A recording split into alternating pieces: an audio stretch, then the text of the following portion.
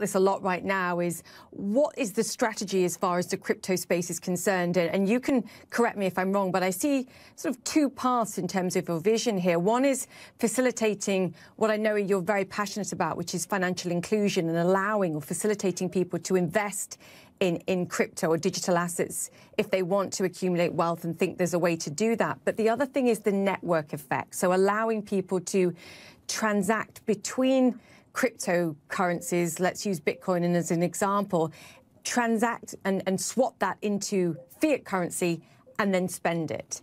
Are those the two paths? Well, we want to be in the middle of any movement of funds, and we don't try to decide what's going to take off or not take off, and we don't pick winners and losers. We just get ready to enable whatever could possibly happen. And I think crypto is an exciting trend. There's cryptocurrencies, which are kind of the digital gold. Think of Bitcoin, and there what we're trying to do is create utility, which first of all making sure that our Visa cards are used to be able to purchase Bitcoin, and then when somebody wants to convert their Bitcoin to a fiat currency, use a Visa credential to go shop at our 70 million merchants around the world. So we're trying to create that utility. In digital currencies, we really see them as a potential player in global commerce going forward. And we're doing a number of things to make sure that we enable that to happen, if in fact that's what consumers want to have happen. So we're working with 35 of the biggest the biggest crypto wallets around the world, making sure that these various digital currencies can be converted into a fiat currency, and that money can then be spent from a Visa card in a wallet, and again, at any one of our 70 million merchants around the world. We're also looking to make sure that we can, and we've been working on our infrastructure for 18 months to make sure that we can enable digital settlement. Today, we allow transactions in 160 currencies, and we settled in the evening on 25 different currencies. Over time, I looked at for us to be able to settle in cryptocurrencies, and we're experimenting with that right now with a couple of issuers, and over time with acquirers. And then last week, I think it was, we announced a set of crypto APIs, which are basically allowing a bank for their customers to have an on-ramp through their mobile app or through their website to be able to go buy, trade, and custody cryptocurrencies like Bitcoin. And our first pilot is with First Boulevard, a company that's focused on the Black community in the United States and trying to help them get to a state where they're more financially included in the mainstream.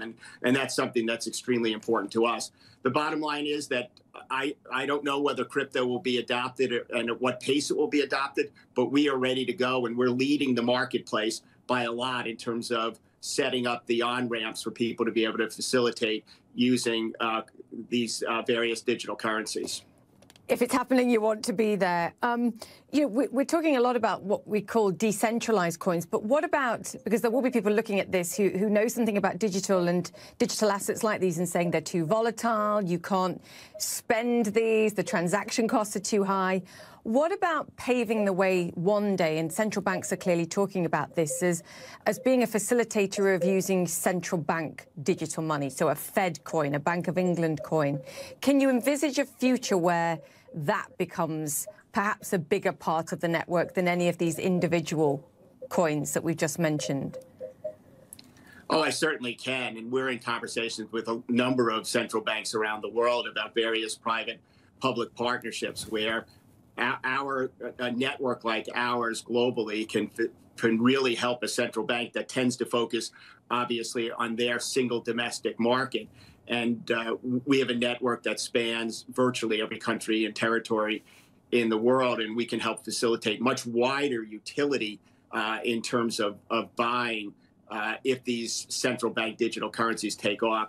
And I think there's likelihood that they might, and I think that they could be a vehicle that helps uplift some of the 1.7 billion people around the world who today, Julia, are outside the financial mainstream. And that's an objective that we share. We want all people to be in the financial mainstream, and we're going to continue to do everything we can to enable that to happen. It's going to take a long time, but we're patient, and we're in it for the long term to make it happen.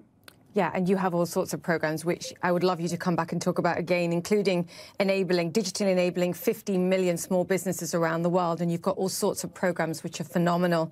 I have about 30 seconds left, so I'm going to ask a question that I've been asking all CEOs and presidents of big companies. Any plans, in light of what Tesla's done with cash on the balance sheet, to swap out some of that cash and buy Bitcoin, for example, or digital assets to diversify your balance sheet, Al?